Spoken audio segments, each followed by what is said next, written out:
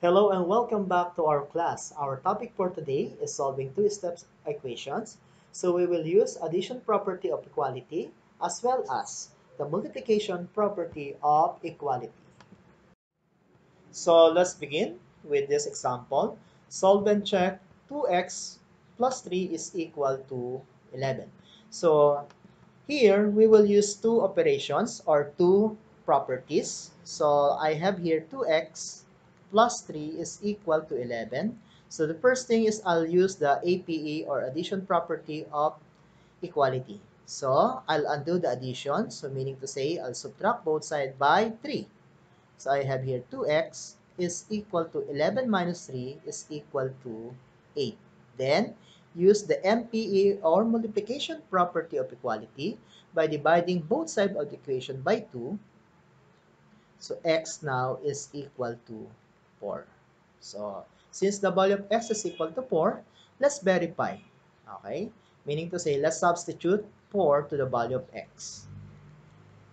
So I have 2 times 4 plus 3. Is it equal to 11? So we have here 8 plus 3. Is it equal to 11? So 11 equals 11. So since, okay, 4 will make the equation correct. So therefore, the value of x is equal to 4 is, okay, the true value of x. Okay, so let's have another example. So we have here 50 is equal to 2x plus 3x plus 5. So the very first thing that we will do is combine similar terms. Meaning to say, I'll add first 2x, here 2x and 3x. So let's rewrite. So we have 50 is equal to the sum of 2x plus 3x plus 5. I'll add this together. So I have here 50 is equal to 5x plus 5. Then I'll do the addition here. So meaning to say I'll subtract both sides by 5. So I have now 45 is equal to 5x. Using the MPE or multiplication property of equality, I'll divide both sides by 5. So I have now 9 is equal to x, or I can say x is equal to 9. Now, let's verify if our answer is correct or not. So, we have here 50 is equal to 2 times 9 plus 3 times 9 plus 5.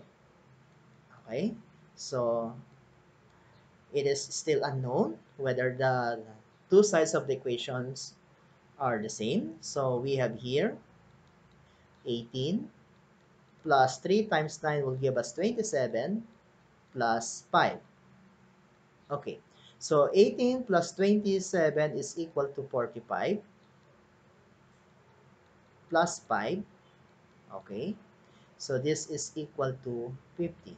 So I can say that 50 is equal to 50. So therefore, the value of x, which is equal to 9, is correct. So let's move on to the next example. So we have 14x minus 4x is equal to 19 plus 2x minus 3. So what we're going to do is combine first the similar terms. So let's rewrite. Okay, 14x minus 4x is equal to 19 plus 2x minus 3. So I'll combine first the similar terms. I have 14x minus 4x will give us 10x. And then here, I can combine here 19 minus 3 will give us 16 plus 2x. However, I can, subtract both sides of the equation by 2x. So it will result now to 16 is the same as 8x. Using the multiplication property of equality, I'll divide both sides of the equation by 8. Okay, so x will give us now 2. Okay, so let's verify if the answer is correct or not. So let's check. So I have here 14 times 2 minus 4 times 2, is it the same as, okay, 19 plus 2 times 2 minus 3?